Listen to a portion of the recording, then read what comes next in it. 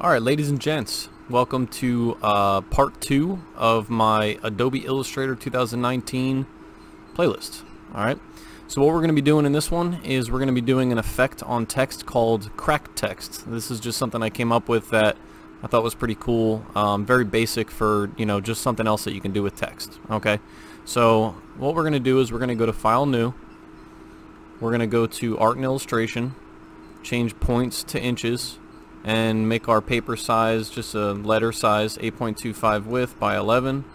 Make sure that if you hit advanced options you change your raster effects to 300 pixels per inch, which just makes it a higher clarity. Hit create. You can do a save as at this point if you want to save your file, and what you're going to do is you're just going to go right to the text tool. You're going to click anywhere on the screen, make sure your caps lock is on, type cracked text, click off, go back to your selection tool, select that text, and you should still be able to change. I'd like this to be Franklin Gothic Heavy, and I would like the size to be 60. Now if you're not seeing these right here, just hit character and that'll drop down the same menu. Okay, let's get this back in the center here. Don't forget that scrolling up and down is going to give you, on the mouse is going to give you an up and down of the paper. If you hold Control, and scrolling up and down on the mouse, that'll get you a left to right. And if you hold Alt while you're doing it, that'll zoom in. Okay, so with this text selected, let's go to right here, and let's change the fill color to some orange. Let's change the stroke color to some black, and let's make the actual stroke thickness 1.5. It's going to make that black a little bit thicker around the outside. With it selected, you're also going to go to Type and go to Create Outlines. Just like in the last video, that's going to separate these letters so we can do different things with them. In this case, we're not going to be moving any letters. We're just going to leave them where they are. Control Z is undo. Click off here. It's actually a double click off. And then what you're going to do is you're going to go to the Eraser tool. If you double click on the eraser, you can change the eraser head size. We're going to make it like 3.5. And then you can go and start erasing through your text. And this is going to give it a little bit of a cracked effect.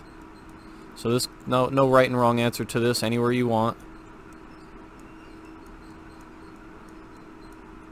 And then we're going to make it 3D. And then we're done.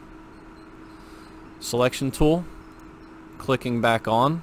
Okay, what I'm going to do is I'm going to go, and you know what, let's do another box at the same time. And we'll change the eraser head, double click again to something bigger like 15. And we'll just see what this one looks like.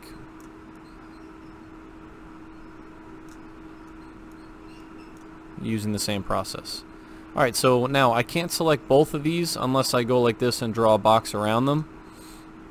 You're then going to go to Effects, 3D, Extrude and Bevel, which is just going to make it a 3D effect. Now you can move this anywhere you want, and that's the way that it's going to extrude the text. Or in our situation for this first one, you're going to do, I want to say it was, just because I want my students to be able to make it just like mine, they're going to do -8, 8, and 0. So let's go back into Effects, 3D, Extrude and Bevel, -8, 8, 0, that's just the degrees of which it's turned, and they're going to change the extrude depth to be 35 and then hit OK, and you'll see that that'll give you your 3D effect.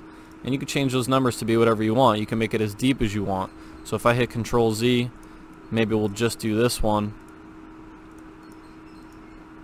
You can move this anywhere you want, which way you want it to go, and we can make the depth as thick as we want.